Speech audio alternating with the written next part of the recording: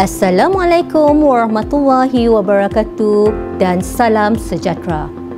I'm Associate Professor Dr. Rohana Sapawi from University Malaysia Sarawak. We would like to present our product, namely Low Group Delay CMOS Power Amplifier for Breast Imaging System.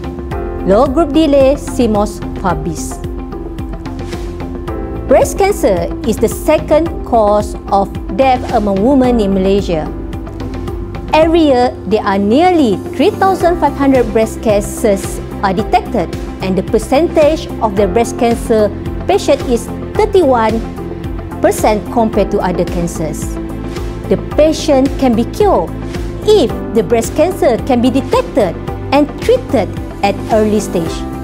It means that 400,000 lives could be saved every year.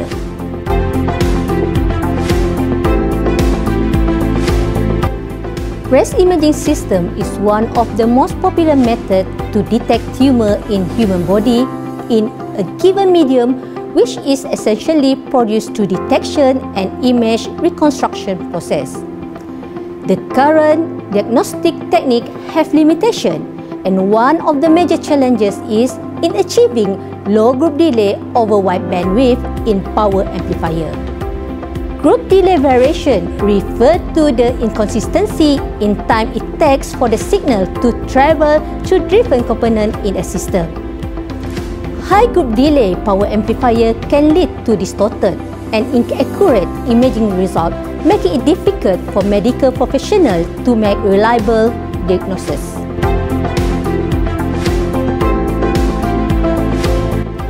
Therefore, we are introducing low group delay CMOS BIS design that consists of 3 cascaded amplifier stages with resistive shunt feedback and inductive source degeneration technique. The input and output matching is used for wideband matching and low group delay. Resistive shunt feedback technique is to provide wider bandwidth and better stability for the power amplifier. The second stage is simple common source topology to reduce the input broadband matching. The LC filter in the interstage can improve gain flatness and provide wider bandwidth, while the source pool improves the impedance matching. The third stage is source degeneration inductor, and the output matching involves single capacitor to improve the wideband matching. CMOS BIS design was implemented by using Silterra 0.18 micrometer CMOS technology with a chip size of 1 millimeter square.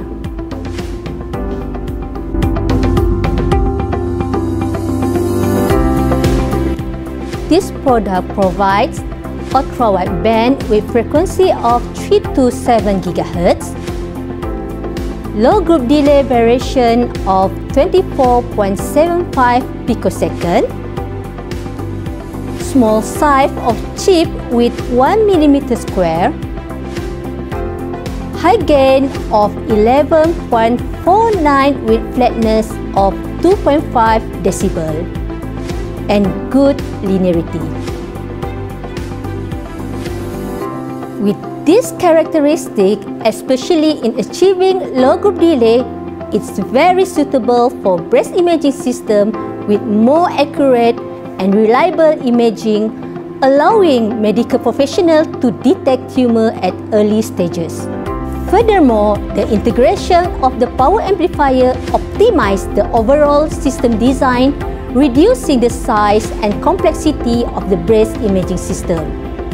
Thus, it will increase the chance of successful treatment outcome and improve patient survival rates.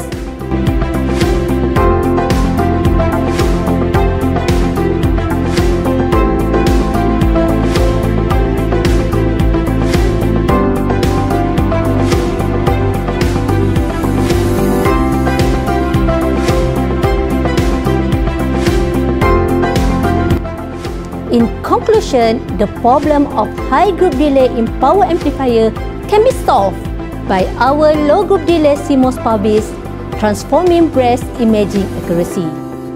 low group delay CMOS pubis for future breast imaging accuracy. Thank you.